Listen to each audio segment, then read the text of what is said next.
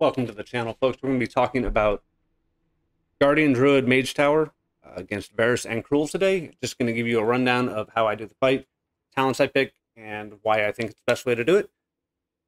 Number one, here's the talents we run. The things that I would consider most mandatory are the Typhoon with the cooldown reduction, disorienting roar, incapacitating roar, of course. And of course, kick. Everything else largely actually optional. And the big deal at the bottom here for me is I want to stress the Elun's Favored talent. This actually gives you healing threat, which is great for picking up the Nether Horrors, which is a very real benefit to Bear Druid in this fight, is not having to go get your damn Nether Horrors off Ellen. So Pulverize is an incredibly powerful damage reduction CD. If you play Convoke and Pulverize in this fight, you can essentially have Pulverize up for every Annihilate cast. We'll go into more about Annihilates during that part of the fight. And Ursock's Fury is just an insane amount of self-absorbs, and absorbs are great. They're more max health, etc. Rage of the Sleeper for damage and damage reduction. This plays into our Annihilate schedule as well. I've gone over this a few times. There's 3 or 4 optional, super optional points you can get here. You can even get Maim for the Super Gamer stun Cruel in the air as he's jumping on you, and then get meleeed to death. In phase 1, there's a few specific things we want to do. As the Nether Horrors come out, we want to collect them. This will be most easily done via Leech or a Druid Hot. You can also go pick them up like a goon. Once they're on you, you need them all to start casting their ability, and you disorienting roar. You incapacitating roar it. This disorients them. They will not recast the ability, and you kill them before they do anything ugly to you. Do note that they have a melee attack that stacks up side talons on you. This is very dangerous. If you let it get to high stacks, don't. As you're killing them, just kite them out a little bit. Kind of one of those things is, you know, once Mangle and Thrash are on CD, just fucking run out and Moonfire them, right? Like, you're going to get cleaves. It's going to be great.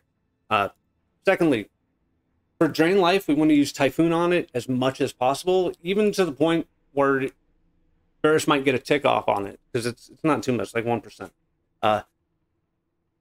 Using Typhoon on Varus's Drain Life allows you to keep your kick up for kicking an actual dangerous spell, or using that as a charge to get back in, using that as a kick on a Nether Horror that you didn't or somehow missed with Disorienting Roar or something like that. I keep calling it that. It's Incapacitating Roar, which disorients the mob.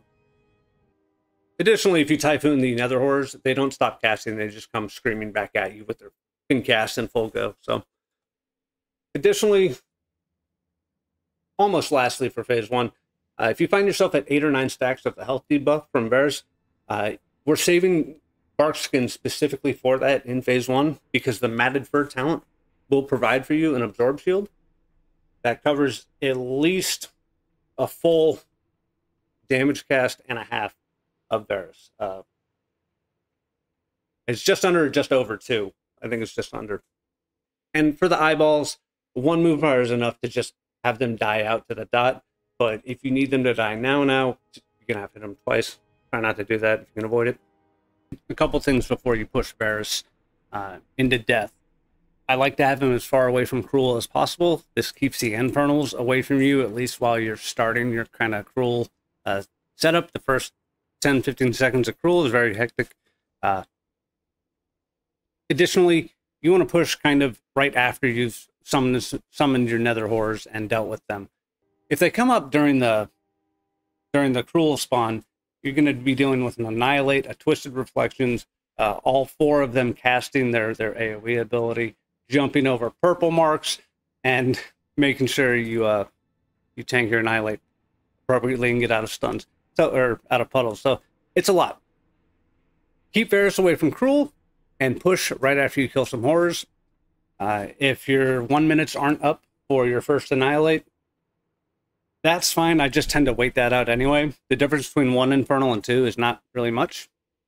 When Cruel drops, I like to bring him over here kind of by this pillar or this crack and just kind of start my deal. First thing you're going to be doing is you're going to be getting that first Annihilate like pretty quickly, 5 seconds or so.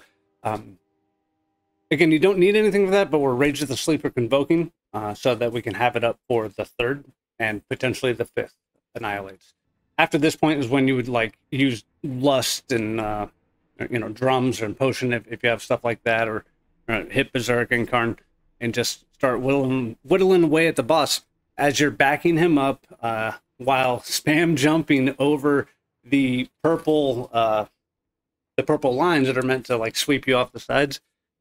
Jumping over and against them is kind of like a really good way to deal with them, actually. I wouldn't like run against them or try to run around them. You just jump and go, After first annihilate, you're going to get a stomp, and you're going to want to back out of that. And you're going to have Twisted Reflections cast like kind of right after that. Once that Twisted Reflection is cast, you kind of have a breather on a lot of things. He's just cast, Annihilate, Stomp, and Twisted all kind of right there. You're probably going to have your ads coming up now. And again, they're going to come to you via the leash. If you only have one Moonfire out, this is funny, if you only have one Moonfire out, that might not be enough leech to pull the ads to you. So if there's an an ad close to you when they spawn, just tag that guy immediately with a Moonfire. 2 Moonfires is usually enough to get that leech and a Loon's Favorite threat working in your favor. When the Nether Hordes have gaggled up on you, again, you have to be patient. You have to wait for them all to start casting and hit them with a Disorient right as they do that. This will also disorient Cruel. A lot of times he's jumped on me right coming out after that, so I like to get some separation from there anyway, just as a habit. Also to kind of space the pools out a little bit, because you're not going to be filling up the whole room, and having room in between the actual puddles is beneficial in case you find yourself back over there. Now, the good thing about phase 2 is we can start using those orbs, or using them to much greater efficacy on the ads. So ads spawn once they're on you is when you should be using orbs, or after you've disrupted their cast via Incapacitating Roar. You should probably make sure that Nether Horror ads aren't spawning at that exact moment, and if they are, just wait for them to get to you. If you disorient them at their doors, again, they're going to start their channel and come screaming straight towards you, and probably over Velen and kill Velen, right? Like, that's no good. Other than that, you're just going to be doing kind of a backup around here. Keep your Ironforge up for your Annihilates. Make sure you're adhering to your Annihilate schedule with your defenses. Again, we're doing, Rage of the Sleeper Convoke, then Pulverize. Then again, we have Barkskin and Rage of the Sleeper Convoke for the 3rd one. 4th one, we hit our first Survival Instincts, and for the 5th one, you throw everything and the kitchen sink at it. You're probably not going to get 5. And again, this is timing with very standard gear, no extra fancy crap, no consumables, and no lust or anything like that. You should be well ahead of the 5 Annihilate mark, and generously within the 3 and 4 range. And additionally, in general, as the fight's going, as it allows you to, getting big distance from the Infernals or Infernal is going to make things quite a bit easier on you. It's really hard to see the Infernal ground fisher knockback, like range, under Cruel ads, boss asses and puddles, right? Like, it's all just one big cluster, and Infernals are so slow, you can easily get to the other side of the area and not have to worry about them for quite some time. And just one tip I would have for orb usage, a good timing for that is kind of right as Cruel is casting his Annihilate. If you wait till the end of the Annihilate cast, orb, and then he has to recast the whole damn thing over again, throw in there the occasional Disorienting Roar from, you locking down the Nether Horrors, and you can really extend the time he takes between subsequent Annihilates, or even just the fight in general. It's really nice to push that if you're low on damage, which you probably won't be. But that's essentially it, and I don't know, just to reiterate, this is all done in very basic gear. You don't need a time walking set. You don't even need a good embellishments or anything like that, although all that stuff helps. Tier bonuses, current tier bonuses work, pretty sure. Embellishments work. There's a whole bunch of time walking shit that works. I won't even mess with that. Just go in there with the gear you have and put the strat to use, and you'll get it down. Good luck, guys. Thanks for watching. We'll catch you next time.